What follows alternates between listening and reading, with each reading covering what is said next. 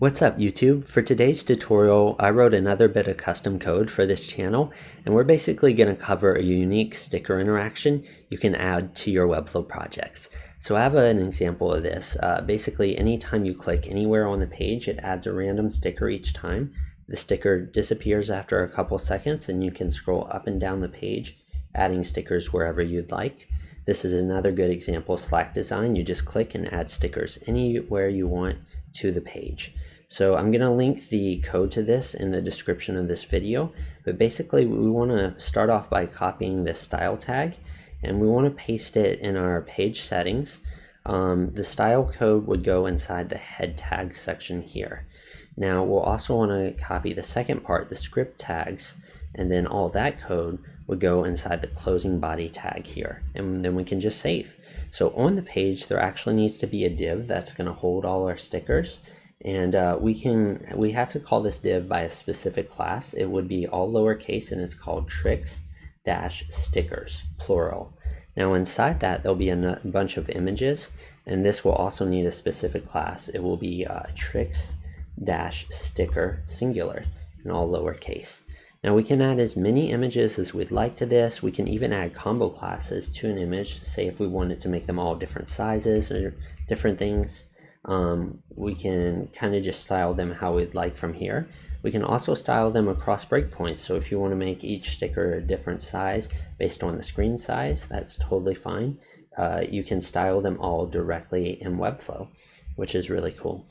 Now we'll also need a wrapper that every section, the hero, the footer, all of it on our site needs to be inside this wrapper, and it needs to have a specific class of overflow, all lowercase, and that needs to have a width of 100%, overflow of hidden, and a position of relative.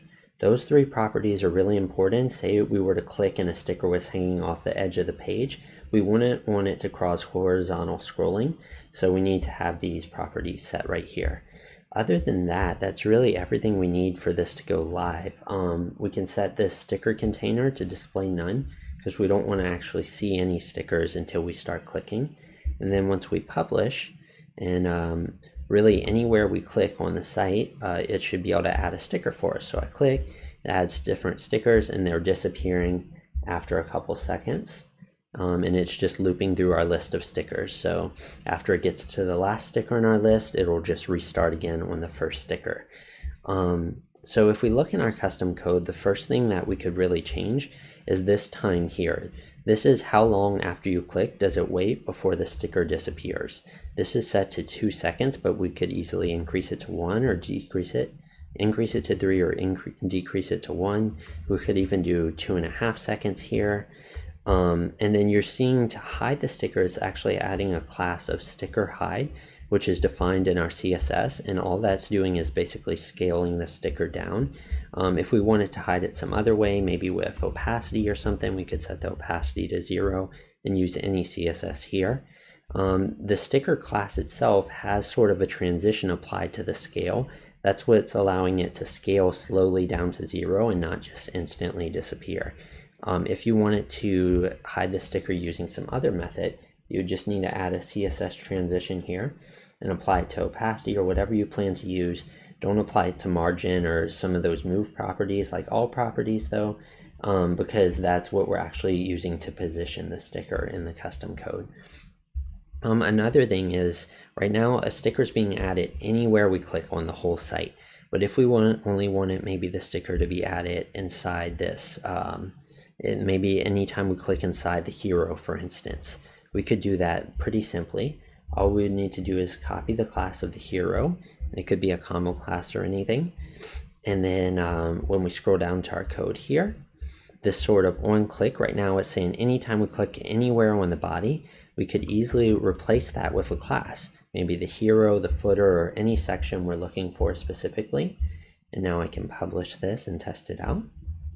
So now if I refresh, anywhere I click on the footer, it's not actually adding a sticker, but if I click inside the hero, now stickers are being added. So you can control how long you want it to wait before it fades, and then how it fades or disappears, and then you can also control where you want to be able to click.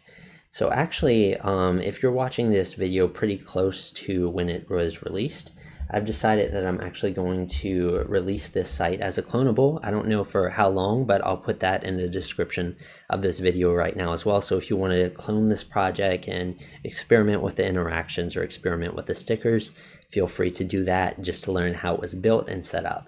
Also, if you're interested in learning how to build some of these interactions with jQuery and JavaScript, on the Tricks Patreon page, I'm actually starting to publish some tutorials.